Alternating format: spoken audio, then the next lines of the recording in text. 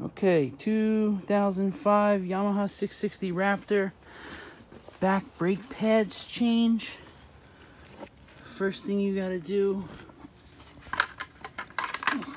use a cover that goes over the back brake fluid on the reservoir. You gotta take this off.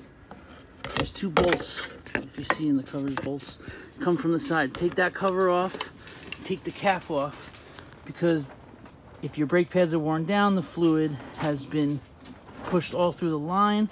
You have to untake the cap, take the cap off, because we're going to push the caliper back in, which then pushes the fluid back up. I just pushed the piston back in. My reservoir was empty because my brake pads were so low.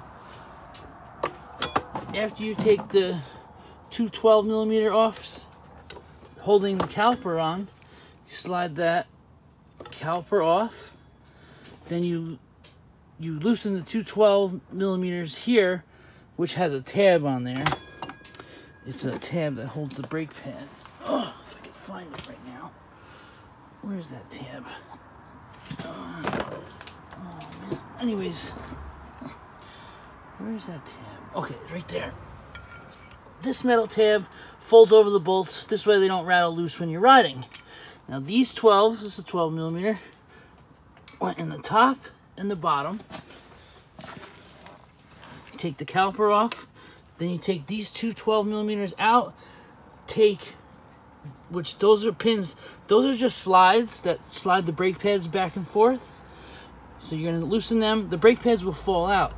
Now if you put one brake pad back in on the inner one, then push these slides, when I say slides, these bolts, back in to hold it, get yourself a C-clamp,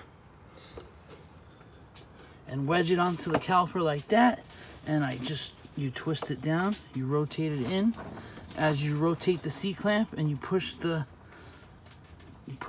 in that way, when you tighten it, it closes that, pushes the brake pad back. Then you have to take this off here. Ugh. Take this off.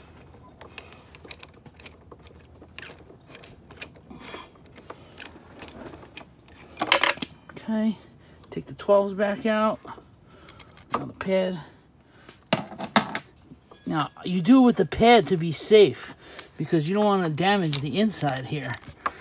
That piece was just it's a cylinder, it's a piston itself that pushes in and out, but you don't want to damage that. So use your old brake pad. Look how worn my brake pad was. That was old, and here's new. Look at all that meat. There's a meat difference. It was down to nothing.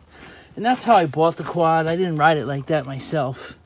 So now I'm gonna have to, there's a spring in there to push that up, and then put this one in, and then put these 212 slides back on, along with the stopper. You gotta put that underneath first, and do the reverse order. Tighten that back up, and then you have to bleed the brakes, which you would, after you put this back on, you slide that over the disc rotor, open the pads so they're open, and you slide it over the rotor, because the pads, you want to get it open, slide it over, put the 212s back in. Then, right here, it looks like a 10mm or an 8. You take this rubber cap off, and you will step on the brake pedal 5 times, crack that loose, fluid will come out, and then retighten it, pump on it again 5 times, crack it loose, and then retighten it. You're just getting the air bubbles out. Okay? Very easy. This is pretty easy. Not too complicated.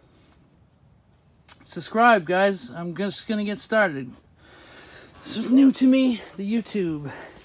But I got all sorts of cool things. 660 Raptor, tractors, backhoes, excavators.